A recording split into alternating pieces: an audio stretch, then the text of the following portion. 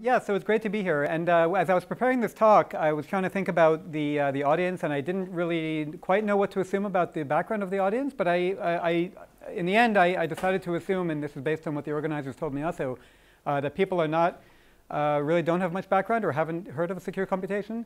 So just from my own curiosity, how many people have heard of secure computation? Okay, how many people know something about it?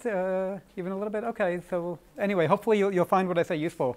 And what I want to get out of this talk, or what I hope you'll get out of this talk, is just an appreciation of what secure computation can offer. I also go through in just a little bit of detail, a very superficial level of detail, some of the basic ideas that are used in constructing modern secure computation protocols. But the goal was not to dive into deep technical depth and get into the low-level details of these protocols, because that would be an hour-long talk, even if people had the background. And so I really just wanted to present some of the basic ideas, but more importantly, to let you understand what is available as a tool nowadays for people who want to maybe use secure computation or ideas from secure computation as part of their research. So I'm happy to stop and take questions at any time if people have any questions. You can think about this maybe more like a classroom lecture and interrupt me if you like. We'll see how far along we get. So I'm going to talk about this recent progress in generic secure computation. Let me just motivate the problem space, I guess, for people who are not familiar with the notion at all. And this is not working, I guess. Yes, it may have run out of battery, but it says it's on. OK.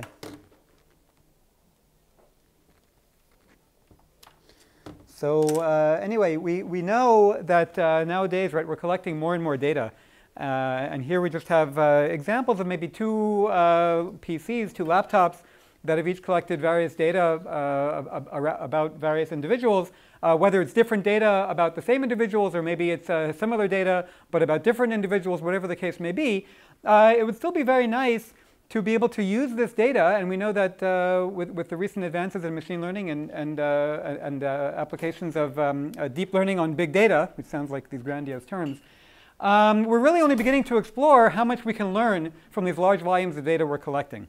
And for people who think about these things, for people who are kind of paranoid, people who come from the world of cybersecurity, there's always this fundamental tension, right, that comes up between, on the one hand, trying to protect as much as possible individual users' privacy. Okay, so here we have a scenario where on the left, maybe this machine has collected information about various people, and let's assume that it did it with, by notifying those users, and the users approved that this machine can collect this information about them, and similarly on the right. And once we start exchanging data between these two machines, kind of all bets are off, right? So nobody, the people or the users who gave their data to the machine on the left don't necessarily have any trust relationship with the machine on the right, and may be uncomfortable with the idea that their data will flow to the machine on the right. Right, and if you want to think about this in a societal context, right, imagine that these are two different countries collecting data about their citizens, and those countries don't necessarily trust each other.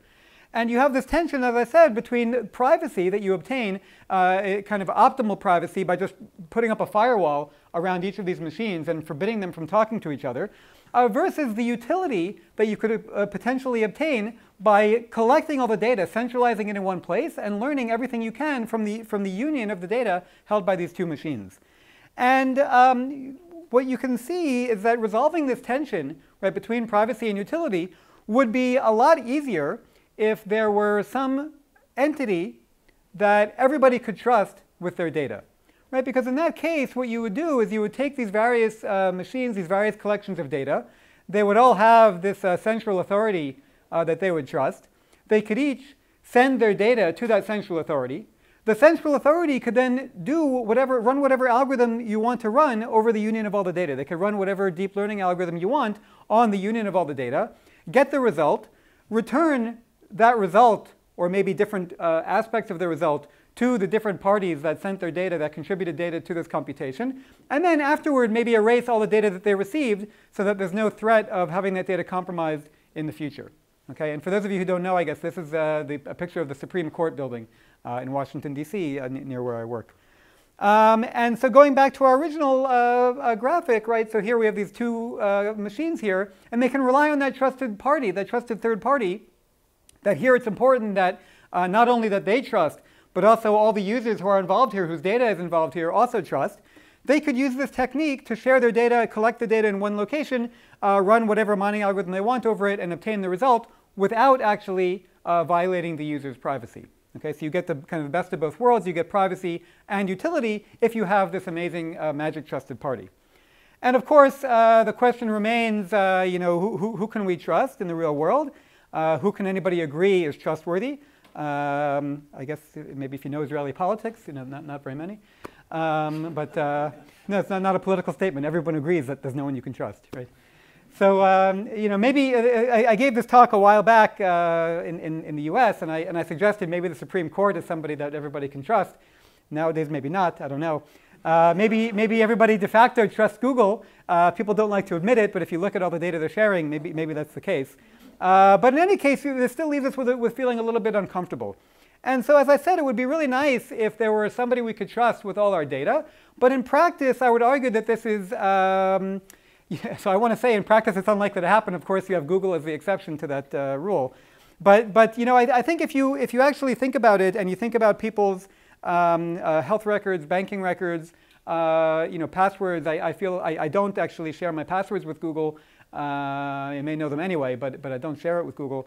And there are various things that I do feel uncomfortable sharing with Google. And I would argue that this is not going to change for many reasons. I think there are legal and regulatory restrictions that would prohibit somebody from acting or discourage somebody from acting as a trusted third party, even if everyone would agree, yes, this person is trustworthy. They may not be willing to act as that trusted party because they would have a lot of liability if they ended up being hacked, let's say. Something might happen outside of their control even, and they might be unwilling to act as a trusted party. You can also argue that from an economic perspective, it may not be economically viable. Right, so it's not perhaps a good business model to set yourself up as a trusted third party and then have people give you their data and pay you some small amount of money for doing the computation. You can think about this both from the point of view of what people might be willing to pay for such a service, which is probably not very much. And again, coming back to this question of the liability that they would face in case they ended up being hacked and in case the data ended up being leaked. Doing this, even if you completely trust the party, opens them up or presents them as a central point of failure and an attractive target for an attacker. So again, even if somebody is perfectly trustworthy, it doesn't mean that somebody external can't come along and break in and violate those trust assumptions.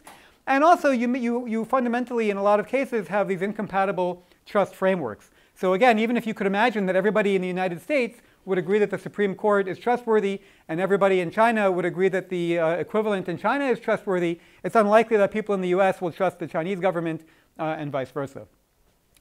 So again, it would be nice if there was somebody we could trust with our data, but actually it's even nicer, from a cryptographic point of view at least, if we can avoid this need for the trusted party in the first place.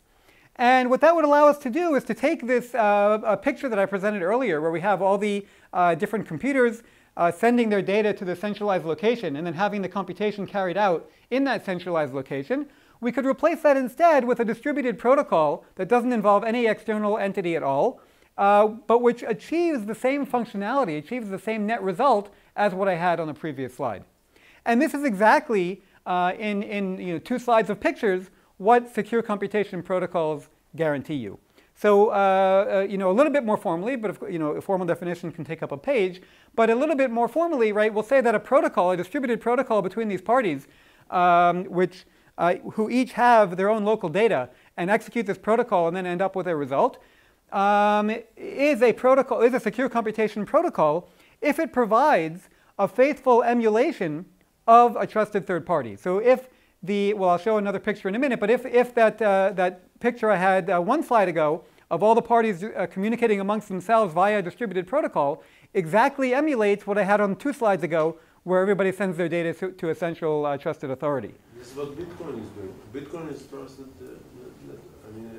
it's a network, virtualized network. So Bitcoin, that's right. So Bitcoin can be viewed in some sense as a secure computation protocol of a particular functionality. Bitcoin actually doesn't really guarantee you any privacy, but it does guarantee you correctness and certain integrity guarantees. So you could probably cast it as a secure. You can cast it as a secure, as a particular secure computation, but one that's completely non-private. But you're right about that point. And if I go to another picture, we have this a little bit more formally, this notion of what's called the real ideal paradigm, where what we do is we evaluate the security of a real-world protocol by comparing it to what we would achieve in an ideal world in the presence of a trusted third party. So here I've simplified it to the case of secure two-party computation where there are two entities, each with their own private input, and they want to compute some function over that input. And so they execute some protocol, say, in order to do that, resulting in an output of one of the parties, that output being the function that they want to compute, say f, computed over the joint inputs x comma y. The malicious party that I've here indicated by a devil is going to output, or in general is going to obtain some view of the execution of the protocol based on all the messages that it received throughout the course of this interaction.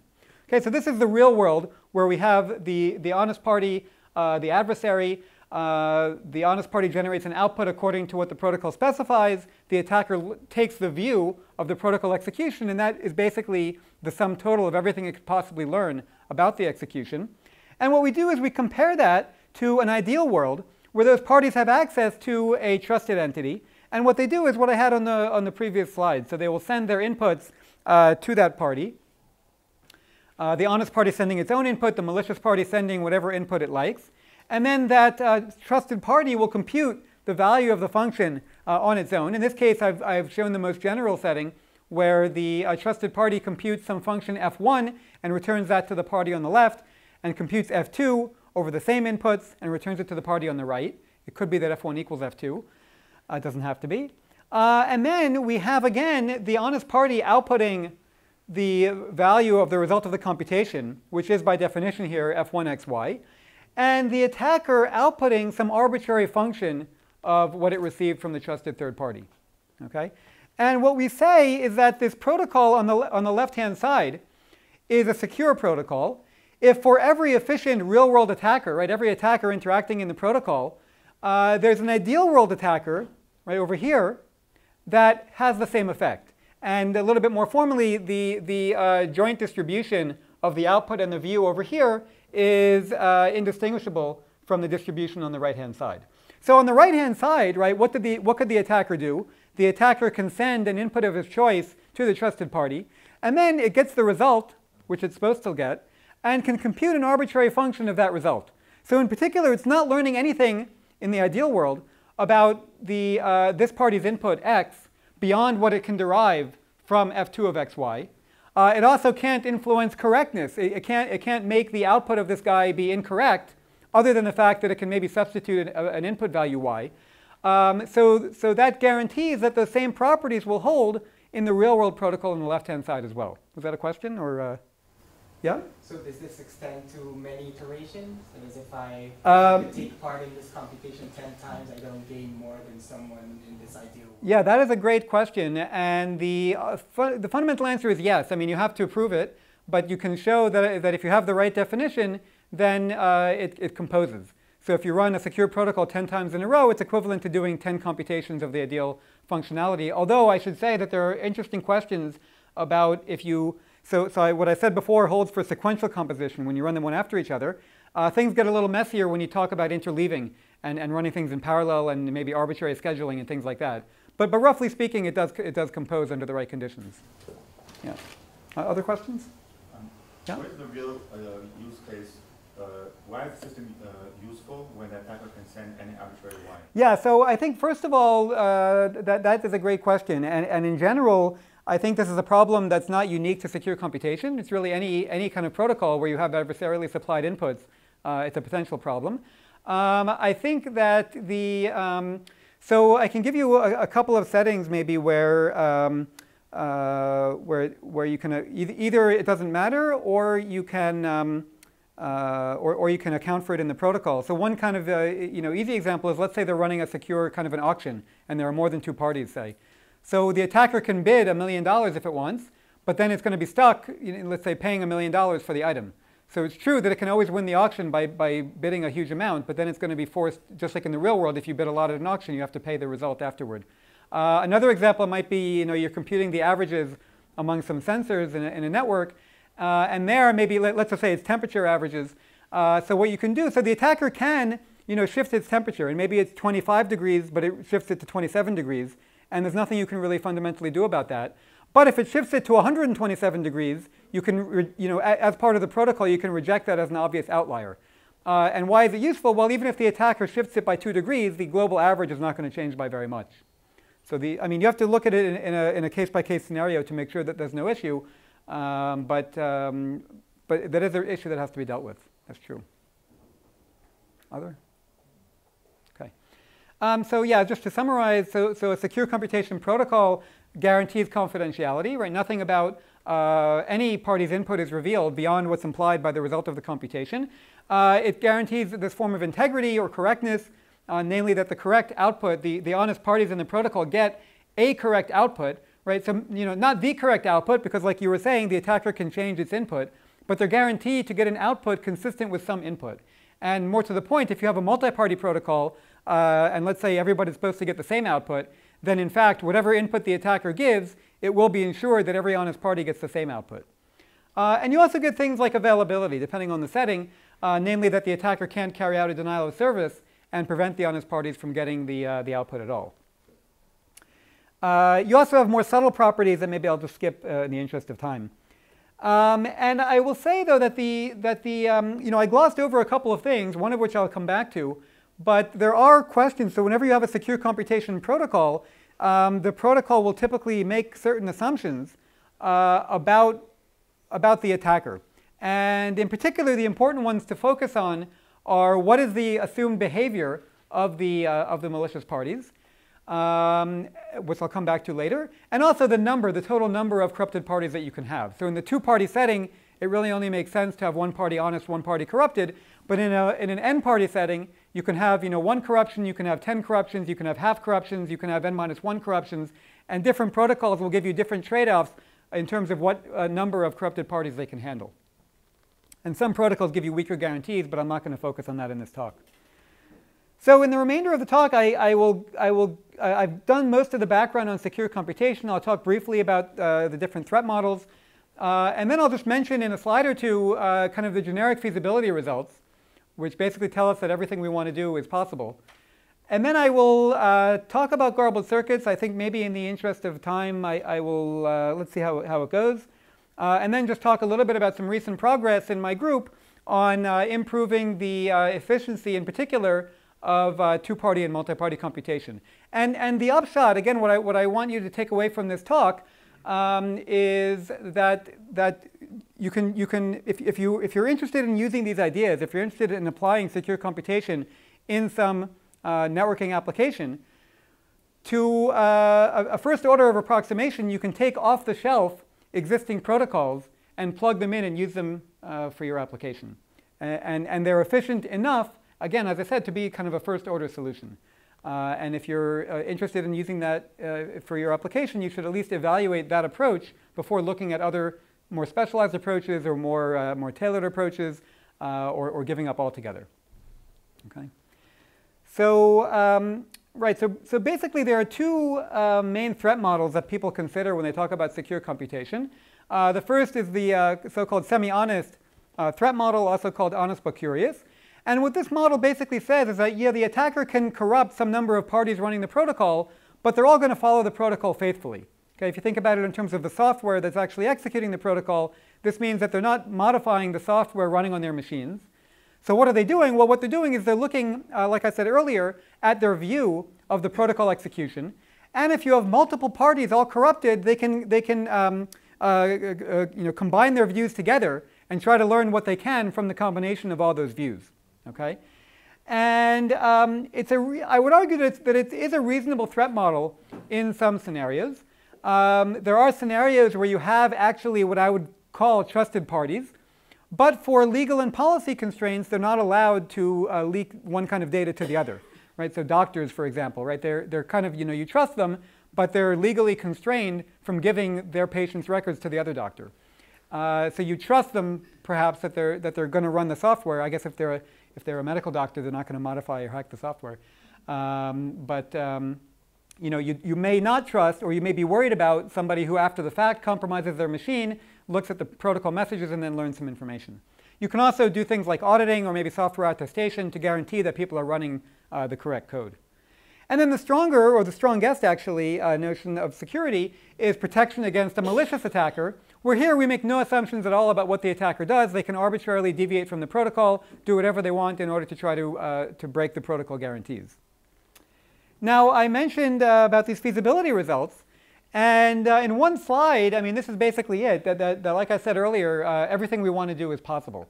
So we know that you can securely compute any function f with security against malicious behavior, arbitrary behavior of any number of corrupted parties. Okay, so if you have an n-party computation, you can secure against n-1 of them. And you may wonder, right, how can you prove a result like this for an arbitrary function f? Well, the way you do it actually is you take your function f, you know that f can be represented, say, as a Boolean circuit, and then you show how, given any Boolean circuit, you can construct a protocol that will securely compute that Boolean circuit.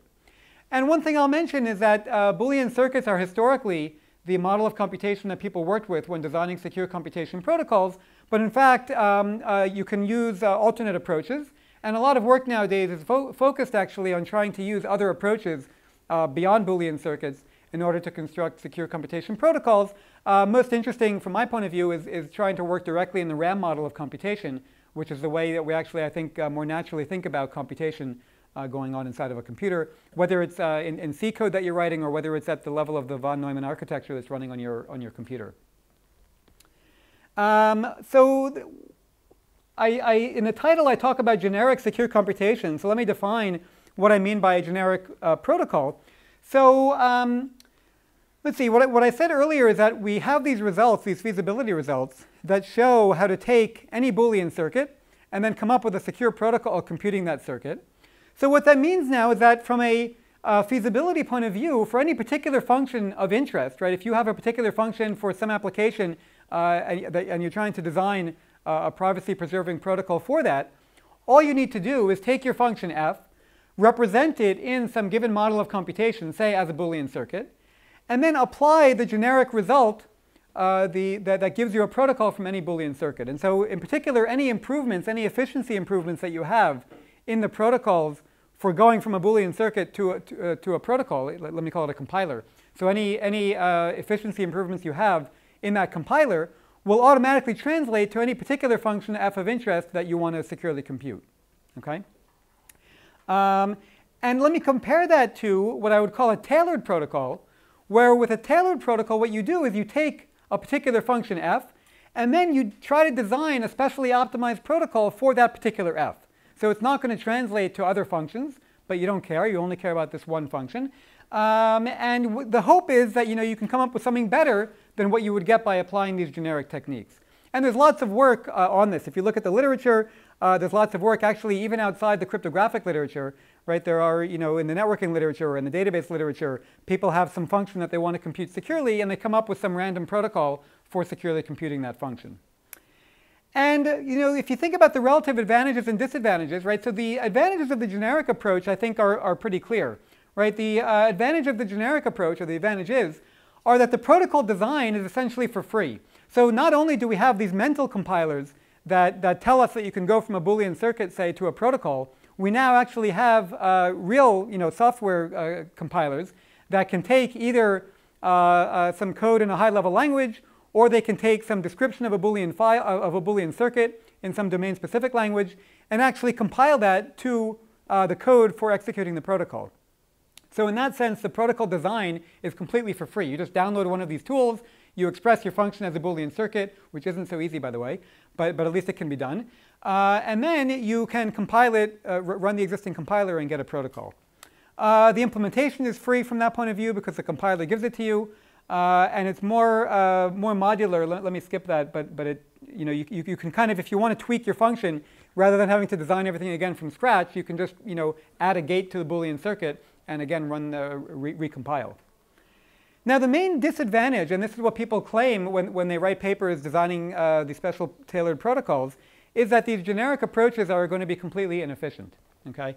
And there are various papers you can even cite to. I didn't do that here, that specifically claim, they say, well, we want to compute it. We know that we can compute it generically using existing protocols. Those are completely impractical, so we're going to design our own protocol.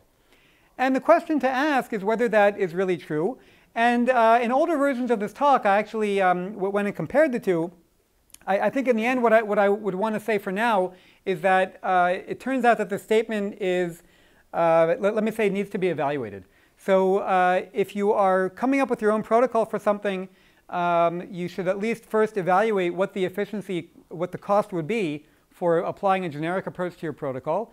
And what we find, looking back historically, is that in many cases, if you take these papers that designed a special protocol for some specific function, they would have been better off, actually, in terms of efficiency, just applying the generic approach. So very often, you actually can do fine by using a generic approach. And in many cases where it's not the case, where a tailored approach can do better, the gain is small. It's 10%, 20%, which I guess is big for applied people. But it's not like it's a 10x or 100x improvement. It's a small improvement. And the disadvantages of designing your own protocol are that, unless you're familiar with these things and have studied the definitions, it's very easy to make a mistake and come up with something you think is secure but is actually not. So let's see how I'm doing on time. So I think I'm going to jump a little bit and skip this part. This was I'm going to give a little background of some techniques. Let me just say the following, actually. So there's this magical tool called a garbled circuit.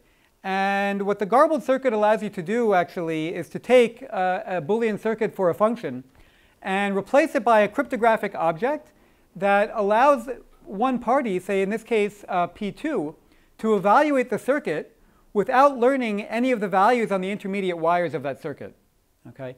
And this is great from a privacy point of view because you can think about how this is going to map to the setting of secure two-party computation. What P1 is going to do is it's going to construct a Boolean circuit. It's going to construct a garbled version of the Boolean circuit for the function that these parties want to compute. Also in such a way that embeds its own inputs into the input wires of this garbled circuit. What I claim is that if P2 has cryptographic values corresponding to each of these input wires, then it can evaluate the circuit and learn an actual Boolean value for the output wire. So we're in a case now where P1 will encode the values for its own input wires. And then what we're left with, so that's the circles here. It can send those values, I'll call them keys. And then what's left is for P2 to obtain one of the two possible keys for its own input wires. So in particular, if this corresponds to an input wire of P2, and if P2 holds a 0 bit on that input wire, it should receive a key k1, 0. And if it holds a 1 on that input wire, it should then be able to obtain the key key 1, 1. Okay? Now, if it tells P1 which key to send it, that's going to violate its own privacy.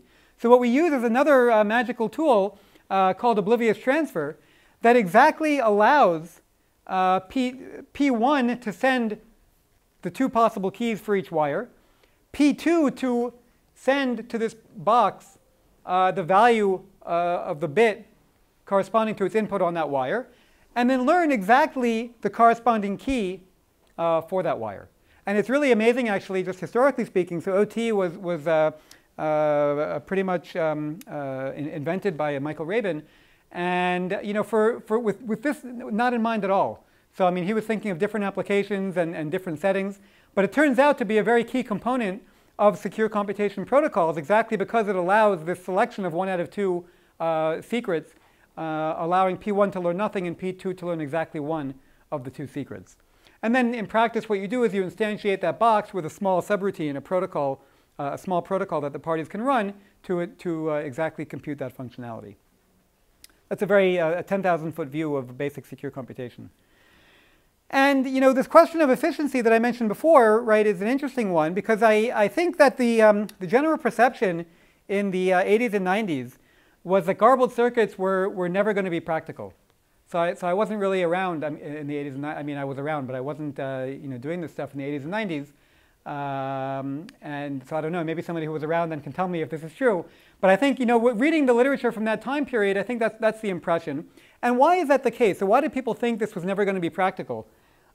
First of all, you have this problem of needing to express your function f as a Boolean circuit. Now we know that in principle, every function can be expressed as a Boolean circuit. But we also know that you can have a 5-line C program that unrolls to a 100,000 gate circuit. Right? Just think, you have for I equals 1 to 100, I plus plus. right? There's going to be a depth 100 circuit, plus the logic for the addition. And so in practice, if you just kind of naively take code and generate a Boolean circuit from it, these circuits tend to get very big very quickly. And it's not uncommon to have a billion gates, 10 billion gates, depending on what it is you're trying to do. Of course, you can try to optimize, and it's interesting to look at techniques for minimizing these circuits. But at least if you just do it naively, you're likely to get a big circuit.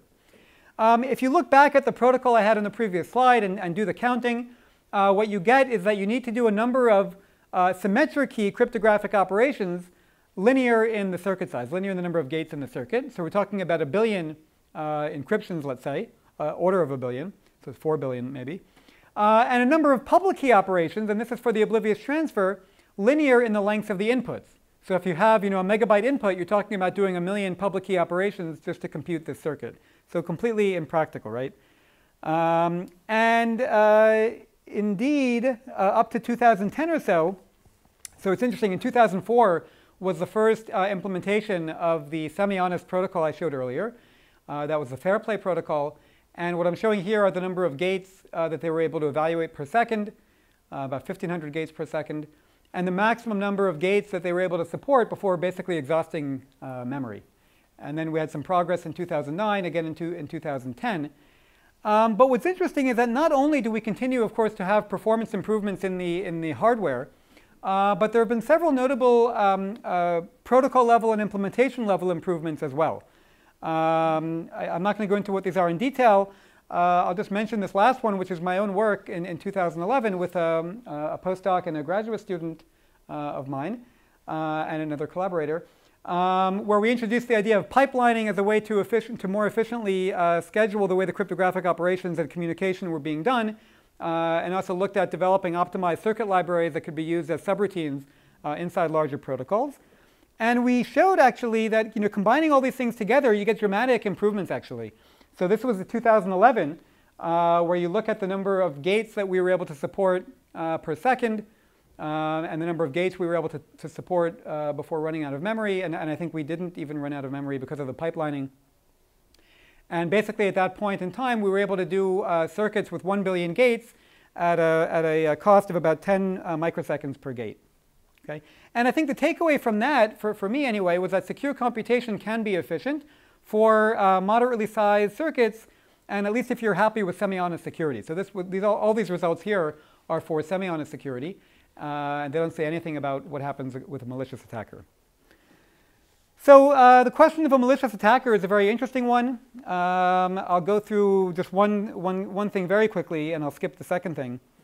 So if you go back to this protocol I had earlier for semi-honest two-party computation, the first thing I said was that P1 is going to generate a garbled circuit for the function of interest and send it to P2.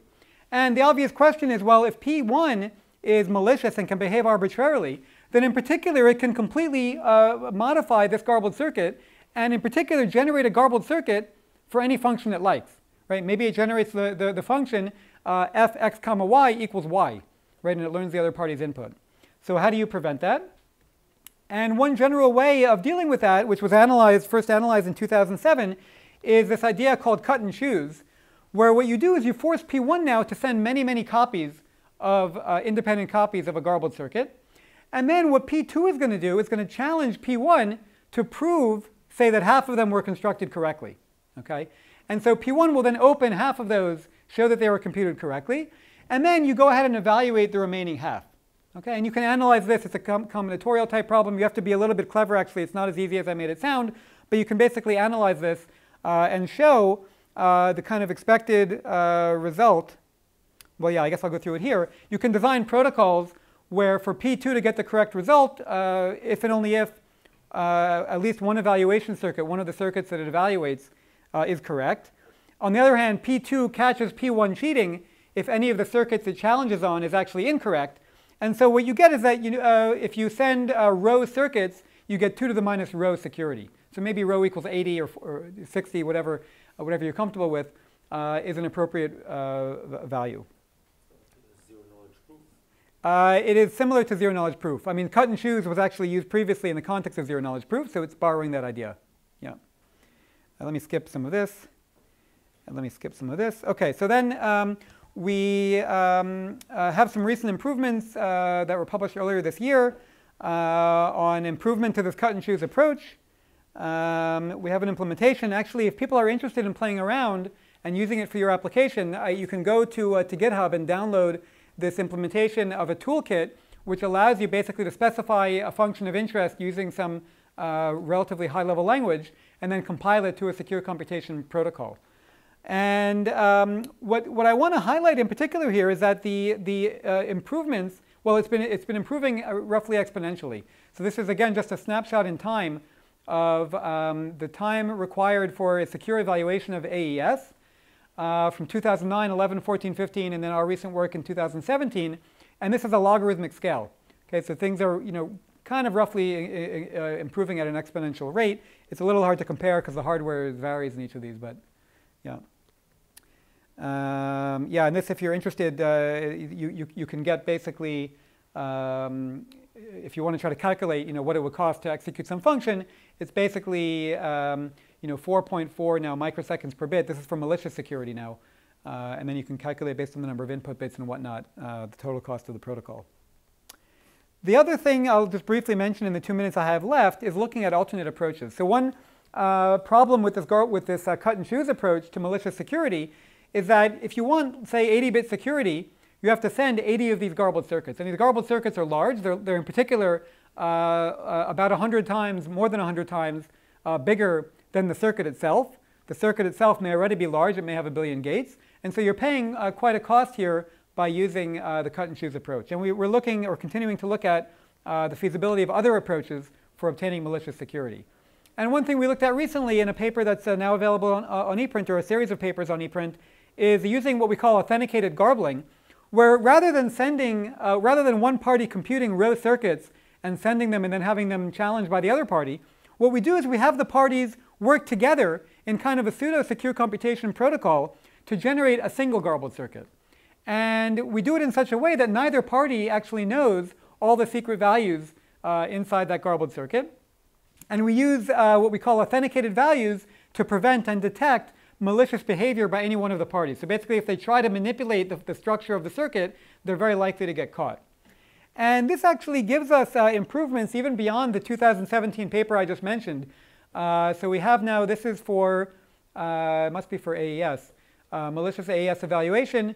In the Eurocrypt 2017 paper, we had 42 milliseconds. Now we push it down to about 17 milliseconds for doing that. So things just continue improving. And the other nice thing about it is that it very nicely extends to the multi-party setting. So if you think about the cut and choose technique, it's complicated to think about how that might extend to a setting with n parties, right? It's not clear who challenges whom and who constructs the circuits, whatever. But it turns out the authenticated garbling technique does, right? So now all you do is you have the n parties collaboratively work to generate a single garbled circuit, and then one party evaluates it and gets the result. And this gives you not only a constant round protocol, it also gives you security against any n-1 colluding malicious parties. And what we've done recently is taken this idea and shown shown that it's actually feasible to do this on a global scale. So what we did was we actually did we implemented this protocol, ran it on several Amazon EC2 instances on servers spread around the world, and showed in particular secure computation of AES among 128 different parties across 5 continents with an online time of only 2 seconds. And this is, as far as I know, the largest demonstration of secure computation in terms of number of parties that people have ever done. I mean, I don't want to quote a number, but the largest other that I know of is about 10 parties, and we scaled to about 100 plus. So just to conclude, I would say that there's been tremendous advances in generic secure computation in the last few years. And I'll reiterate this point that if you're interested in using, if you're interested in plugging in some privacy-preserving protocol for some particular application of interest, you should evaluate what the cost would be of doing it using these generic off-the-shelf protocols before trying to design your own special purpose protocol. And I would argue that in many cases that would already be efficient enough for your purposes. There's also recent interest in these ideas in industry. I can talk to people afterward if you're interested. Maybe we'll see greater deployment in the near future. And I'll thank you very much for your attention.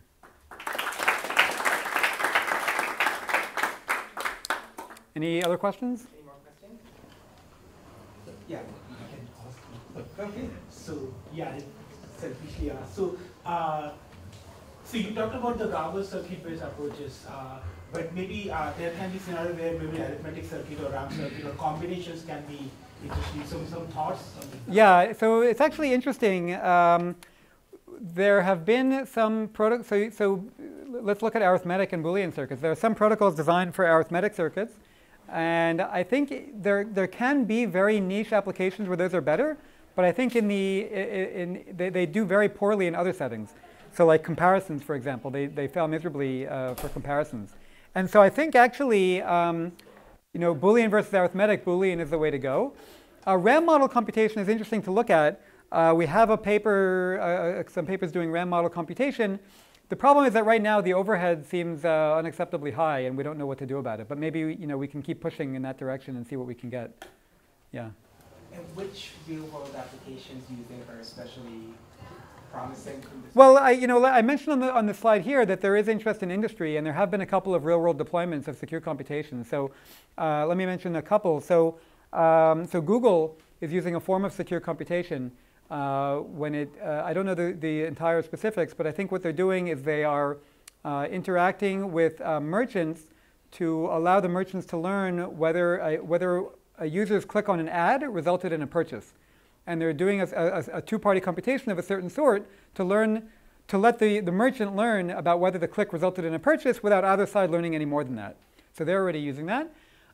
There was another example in Estonia of a company called ShareMind, which used a secure computation system of their own to analyze government data. They were, again, I don't know the specifics, but I think they were taking one set of data which included tax returns and another set of data which included student enrollment numbers, and they were trying to correlate the two without learning information about anyone in particular. And then finally, I'll mention that there's at least a couple of startups looking at this. One in particular, based partly in Israel, where they're trying to use two-party computation to verify passwords on login, with the idea being that if either one of the servers is compromised, you don't get the whole password file. So there are some applications now where people are starting to push it out in the real world.